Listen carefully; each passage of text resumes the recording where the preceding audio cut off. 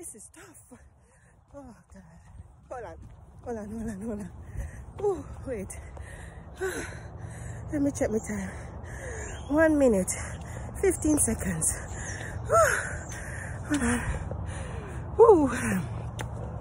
Good morning. And this is another Monday motivation. Ooh, let me catch my breath a little bit.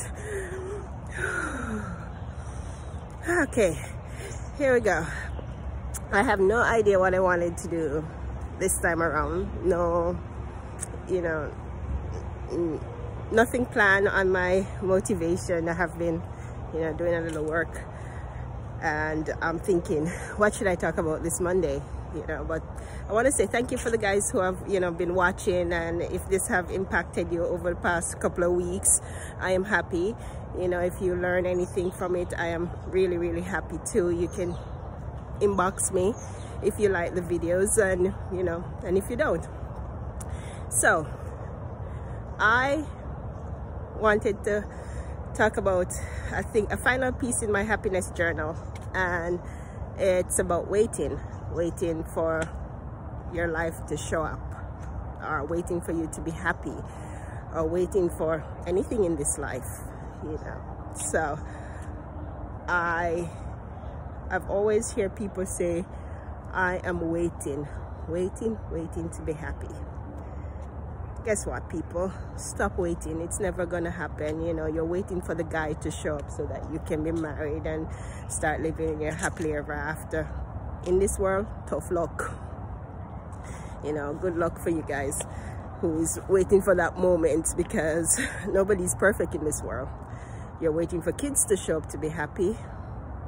Tough luck again, because you'll be a worried person for the rest of your life when you have kids, and a part of you will be happy and a part of you will be like, what the hell did I get myself into today?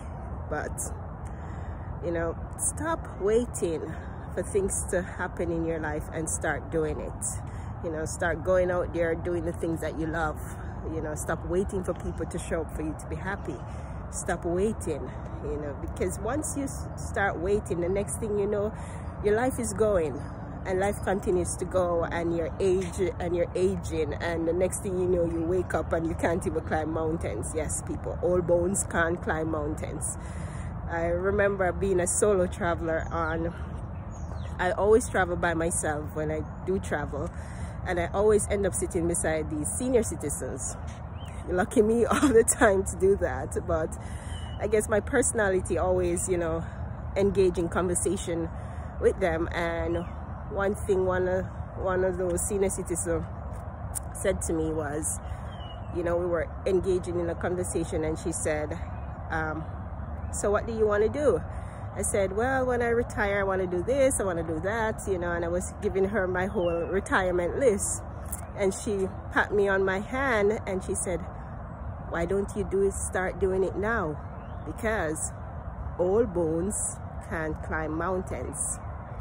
So I leave you with that. So stop waiting to be happy. Stop waiting to do the things that you always dream of doing, and start doing them now.